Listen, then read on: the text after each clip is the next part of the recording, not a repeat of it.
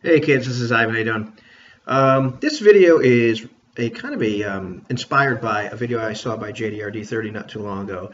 It's a video response of his. I don't recall the particulars, but it's about women in gaming. And so that's not what I'm going to talk about, but he made one of these generalizations, and he said with full disclosure, he didn't mean all women are like this, but on average, that women tend to be a lot less interested in the rules and a lot more interested in just playing their character. Like, what is my character like? You know, what do I want to do? All that sort of stuff.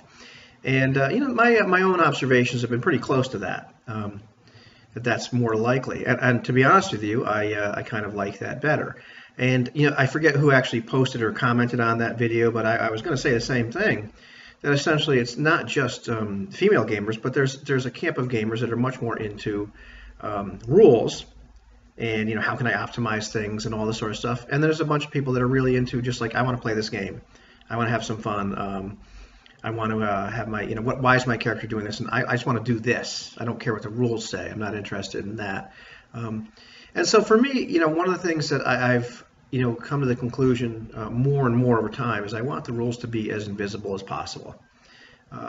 And this is probably why I'm a little resistant to trying new things and trying new systems, because to be honest, when I was about 13 years old, I learned the rules to Dungeons and Dragons, and the real simple rules, like there are 6 stats, these are their names.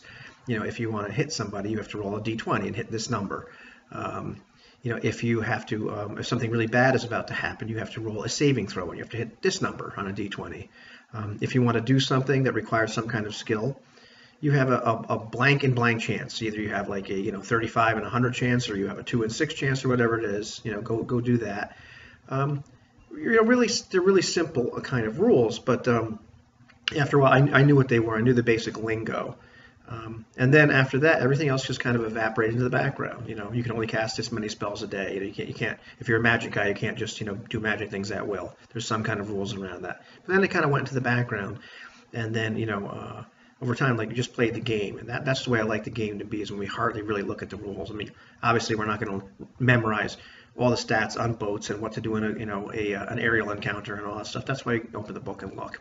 But for the most part, I like that kind of game. I like playing with people that aren't gamers because they don't think like gamers. They don't think about the rules and the stats and everything.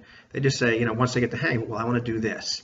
And if you help them look at the spot on their character sheet, that's great. Sometimes, I can tell whether I want to learn how to play a game or not based on what the character sheet looks like.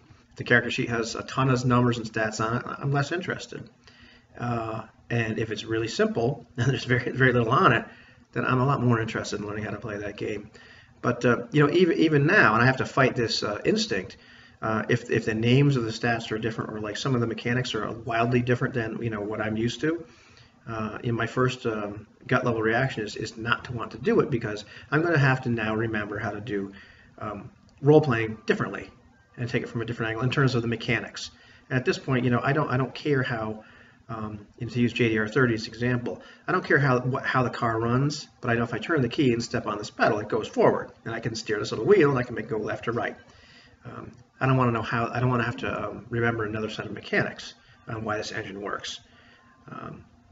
That doesn't say, that's just my personality, and that's something I have to work with when I try new role-playing games. But I also like the idea that in any role-playing game, the rules should be just about invisible. It's kind of weird, because if you watch a lot of my videos, they're about rules, but for the most part, they're about making them as simple and as easy to implement as possible, so then I don't have to worry about them at all.